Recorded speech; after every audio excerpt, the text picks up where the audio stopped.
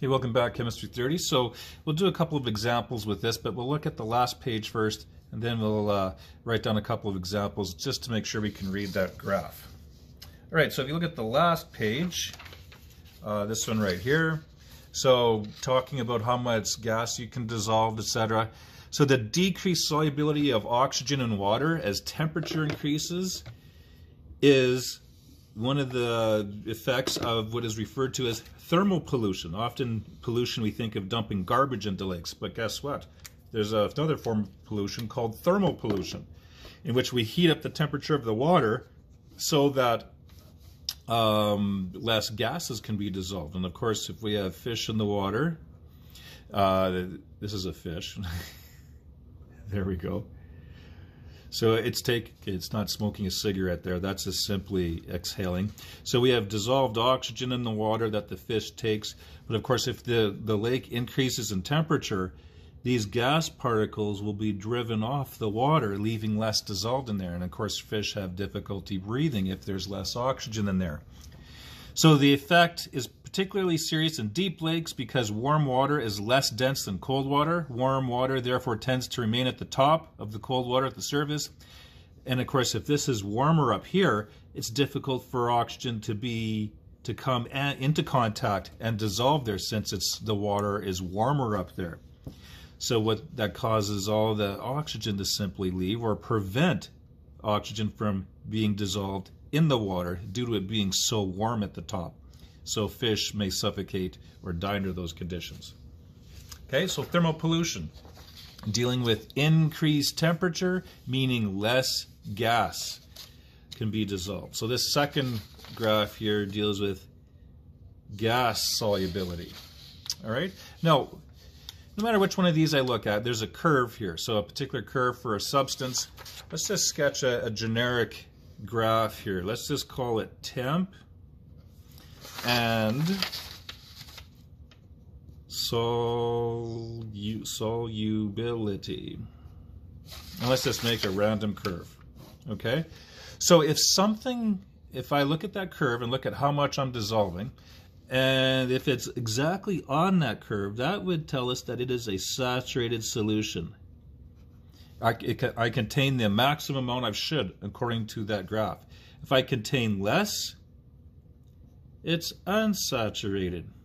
And if my region is above, it's super saturated. So I'll get you to sketch that down just on this piece of paper because I purposely left a lot of room here just so you could do that.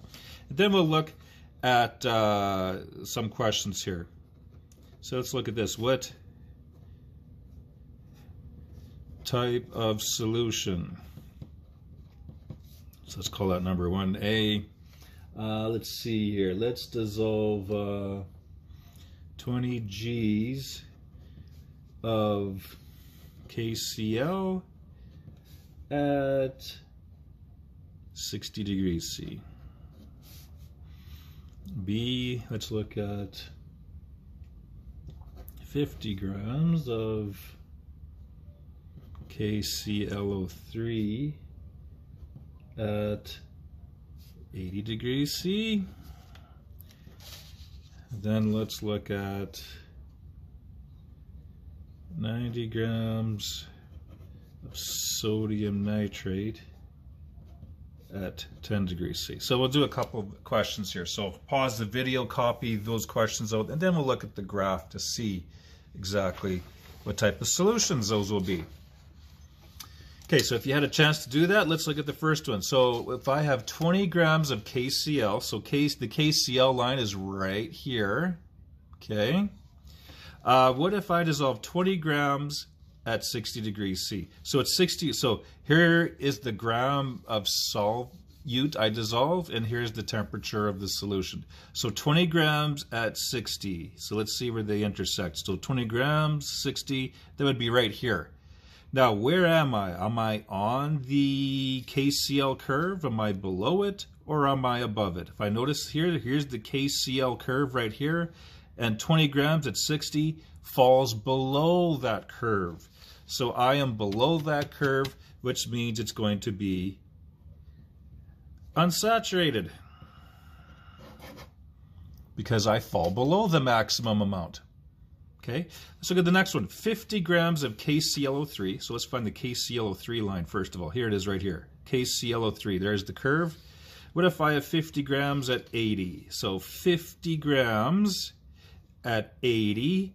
50 at 80. Look at that. I'm right above the KClO3 curve. So it is super saturated because I'm above. See, this, it falls on the K. If it had been KCl, it'd be saturated because it's right on the curve. But unfortunately, I asked about KClO3. Maybe let's just say that. Saturated for KCl, though, because 50 at 80, 50 at 80 falls on the KCl curve perfectly. And then the last one here, 90 grams of sodium nitrate. So let's find sodium nitrate. There it is right there. If I have 90 grams dissolved at 10 degrees, 90 grams, 10 degrees. Oh yes, I'm above the line. So it is super saturated. Okay, so that's how you read that curve. Let's maybe do a couple of more here. Let's look at number 2. What would you need to dissolve to make a saturated solution? So this is through 2 examples there. So let's say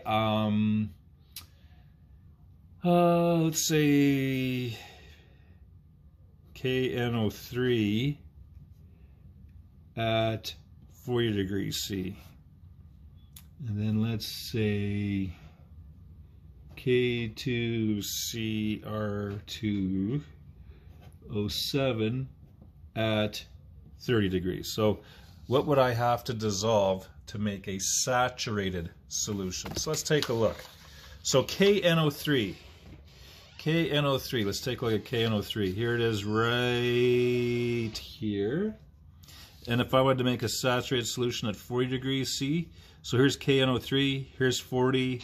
So if I go up until I hit the curve, looks like it's almost halfway in between 60 and 70, maybe slightly less than half.